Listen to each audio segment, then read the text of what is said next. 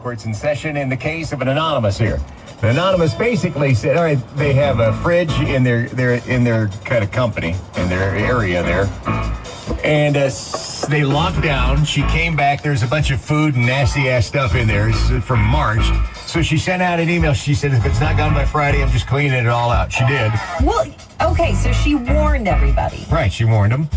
On Tuesday, a co-worker came to my desk, asked me if I'd saved her lunch bag, Tupperware, and silverware. I told her I pitched it all. And then she filed an HR complaint. 2020. 2020. Hashtag. Here's what people say. Emily said,